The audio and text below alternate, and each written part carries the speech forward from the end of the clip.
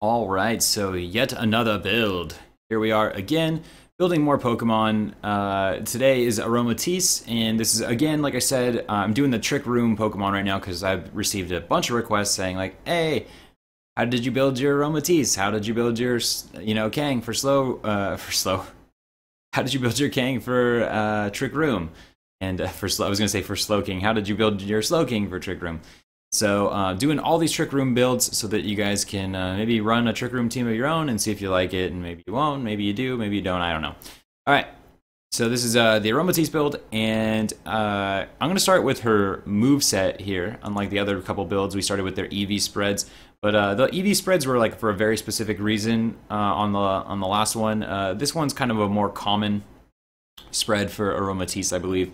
So let's start with her moveset in case you didn't know what she was running from watching the videos. She's got that Draining Kiss and then the Heal Pulse because her primary reason for existence besides walling Scrafty, like that's one thing you want to do with her is like she's a Scrafty wall, but she's also there to keep your Kang alive. So,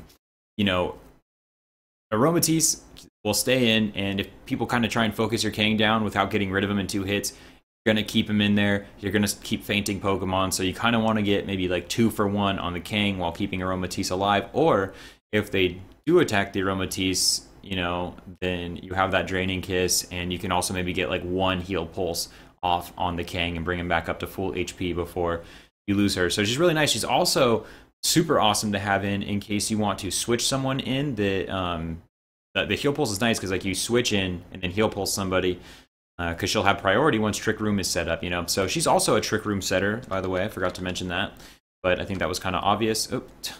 Oh, you don't have Trick, you have Trick Room. She has Trick Room as well. It's her and Slowking are my 2 Trick Room setters in this team. And then I also run Protect on her.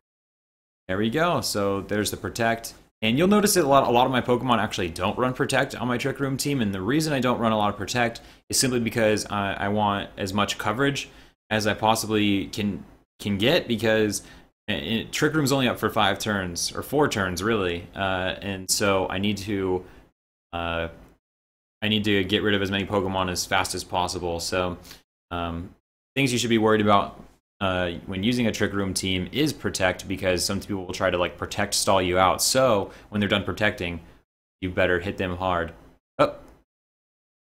Oh my gosh, my Aromatisse. Okay, there we go. All right, we're right back on her, and let's go to the ability here. So we're not going to use Healer. We're actually going to use, I think it's Aromaveil.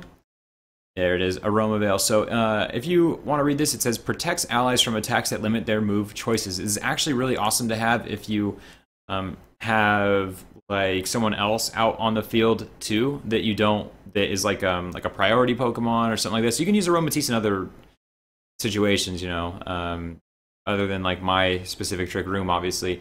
But it is nice from time to time if you bring her out with someone else that has priority stuff and things like that, and you really need to survive a taunt, then Aromaveil is nice. It covers all of you. Oh, Encore as well. They can't Encore you when you have Aromatisse out, so that's actually really cool too.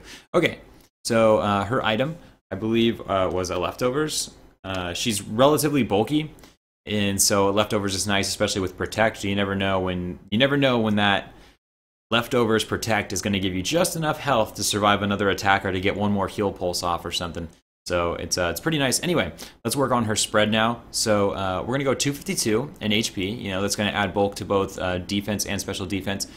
Then I believe we're going to go a 60 into standard defense here. And then we're going to give her more special defense, I believe, to take moves like any type of poison, stuff like that, because she can be relatively weak to that kind of stuff since she's a fairy. So we go with that, raise that special defense, so she can really she can really take a special defensive hit. I love it when people hit her with lightning. That's one of my favorite, or electric with lightning, with any electric type moves.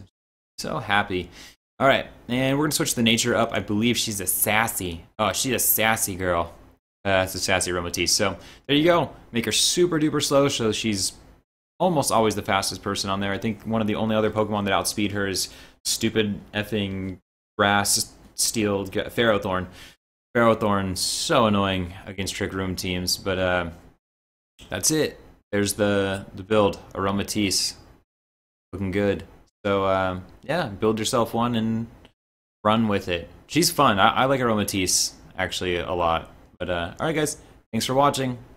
And again, don't forget to follow or subscribe. Actually, I always say follow, I think, but subscribing on YouTube. Don't you forget to subscribe. Alright, peace.